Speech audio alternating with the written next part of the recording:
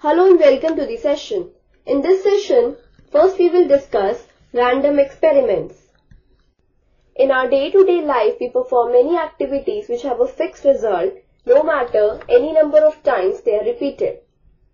Like when we toss a coin, it may turn up a head or a tail, but we are not sure which one of these results will actually be obtained. Such experiments are called random experiments. So we define an experiment is called random experiment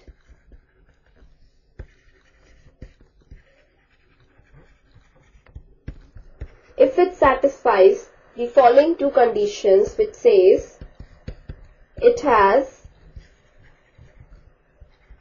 more than one possible outcome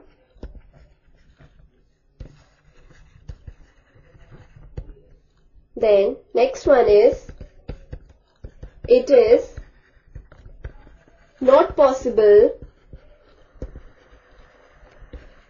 to predict the outcome in advance.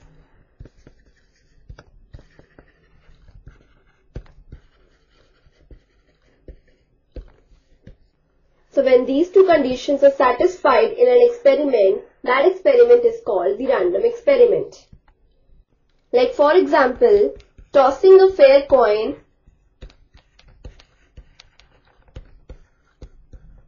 is a random experiment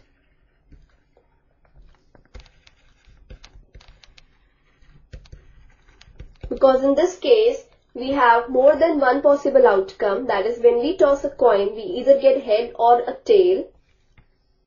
And in this case, we cannot predict the outcome in advance also. So, tossing a fair coin is a random experiment. Next, we have a possible result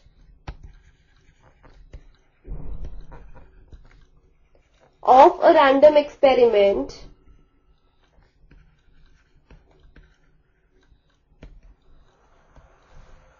is called its outcome.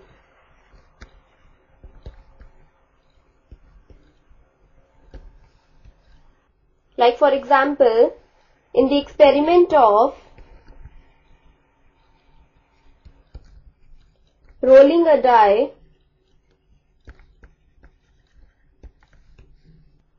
the outcomes would be 1, 2, 3, 4, 5, 6. And the set of all possible outcomes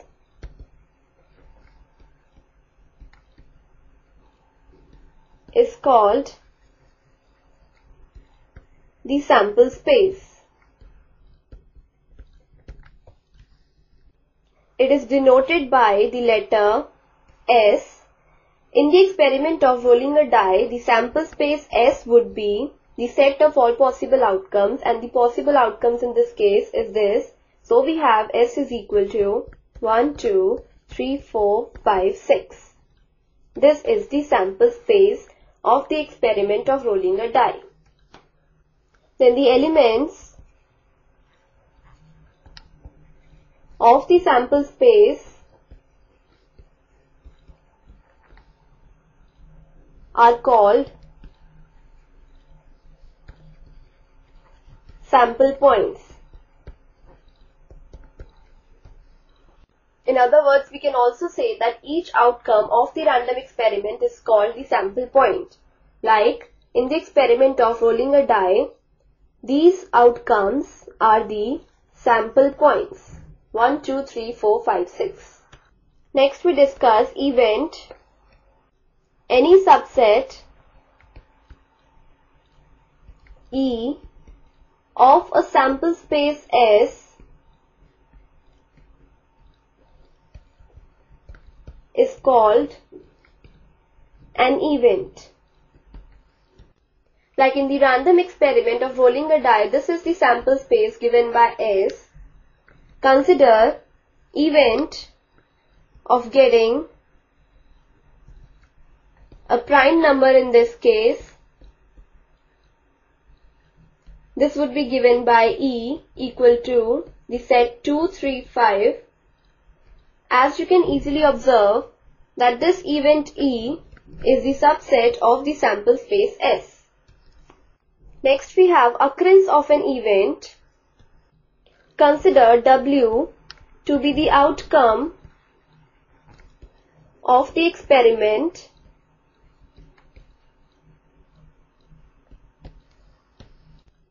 if the outcome W of the experiment is such that W belongs to the event E, then we say the event E of sample space S has occurred, and if in case we have the outcome W does not belong to the event E, then event E of sample space S has not occurred. Next we discuss types of events.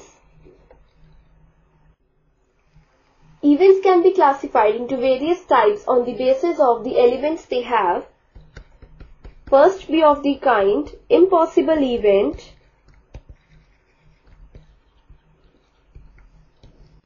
Basically, the empty set phi and the sample space S describe events. This set phi, that is the empty set phi, is called an impossible event.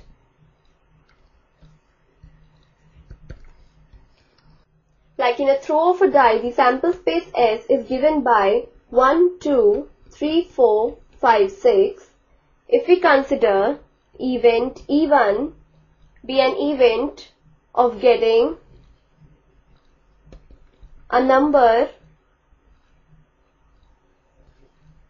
less than 1, as you can clearly see that no outcome can be less than 1, so this event E1 is considered as impossible event. Next we have sure event.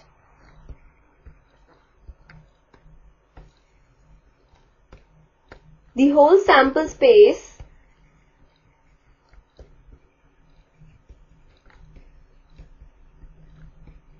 is called the sure event. Like in the same experiment of rolling a die, if we consider E2 to be an event of getting a number less than 7, as you can see each outcome is a number less than 7, so we can say that E2 is a sure event. Next is the simple event.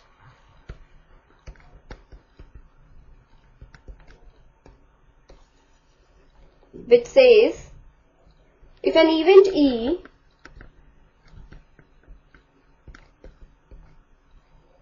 has only one sample point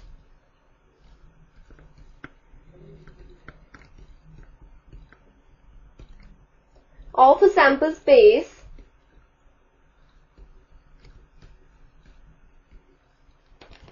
it is called a simple event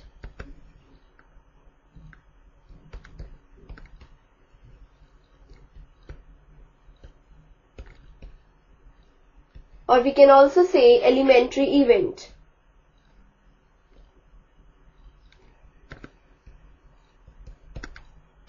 Like in an experiment of tossing two coins, the sample space S would be given by HH, HT, TH, TT. Let's consider even to be an event of getting a tail on both the coins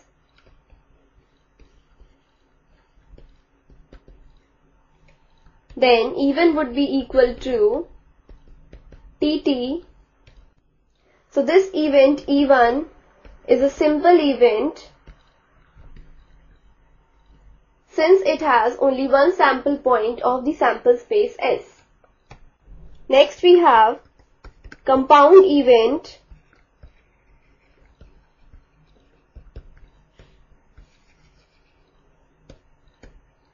That is, if an event has more than one sample point,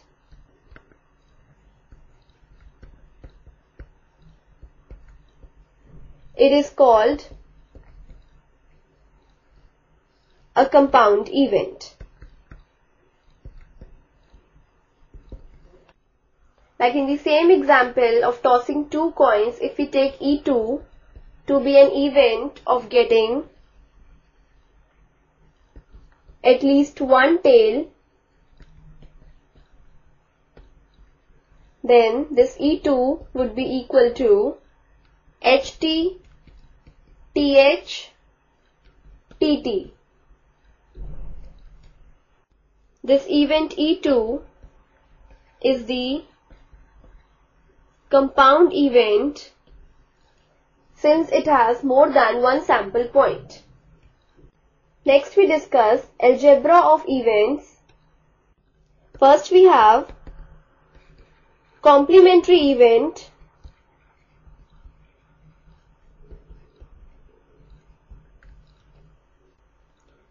For every event A,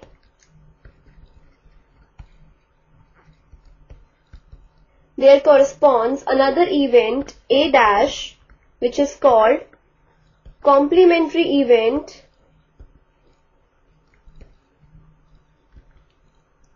to A.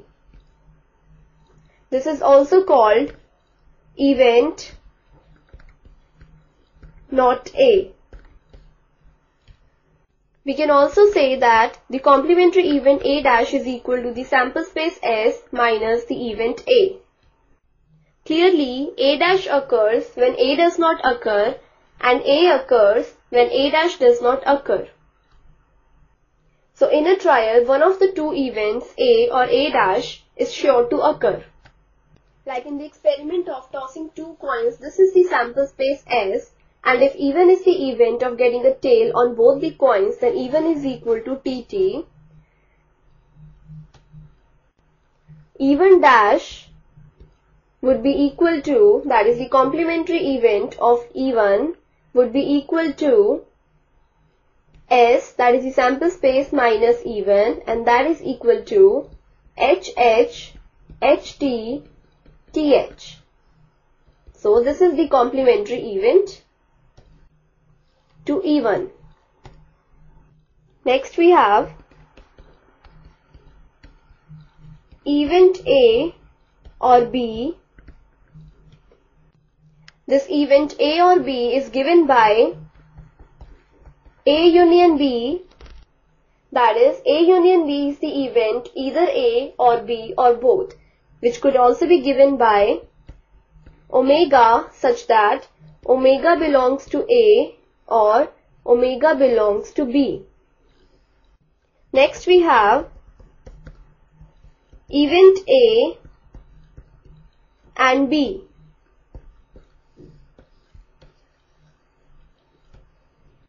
Event A and B is given by A intersection B. This could also be written as omega such that omega belongs to A and omega belongs to B. Next is event A but not B.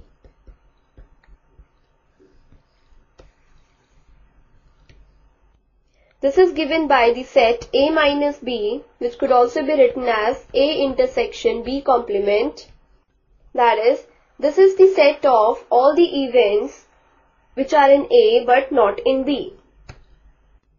Next we have mutually exclusive events. Events A and B are said to be mutually exclusive if we have A intersection B is equal to phi, in general we say that the A and B are mutually exclusive events if they cannot occur simultaneously.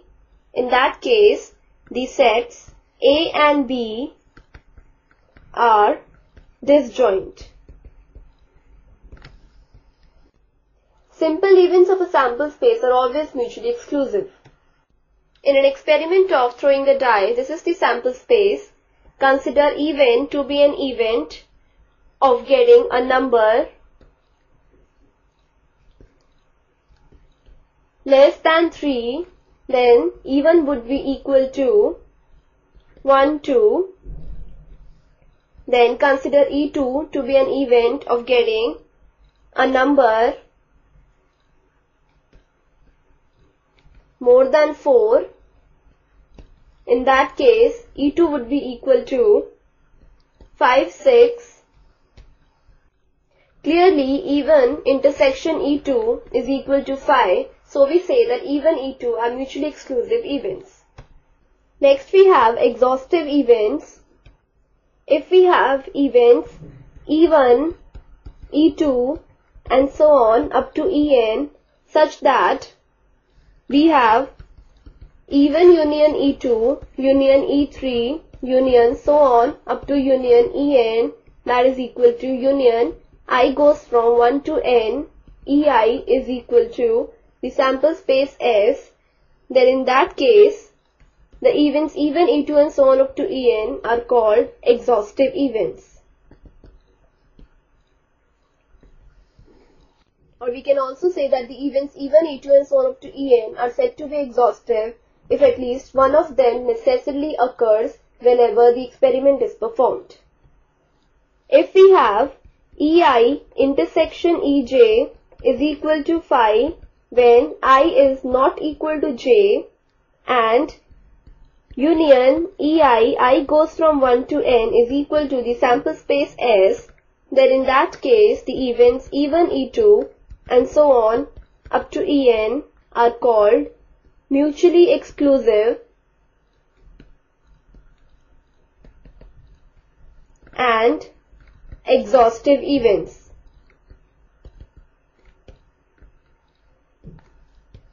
In an experiment of rolling a die, this is the sample space. E1 is the event of getting a number less than 3. E2 is the event of getting a number more than 4. Consider E3 to be an event of getting number more than 2 and less than 5. Then E3 would be equal to 3, 4. Now as you can see, E1 intersection E2 intersection E3 is equal to phi and E1 union E2 union E3 is equal to the sample space S. So we say that the events E1, E2, E3 are mutually exclusive and exhaustive events. This completes the session. Hope you have understood the basic concepts like what is an event, different types of events, and the algebra of events.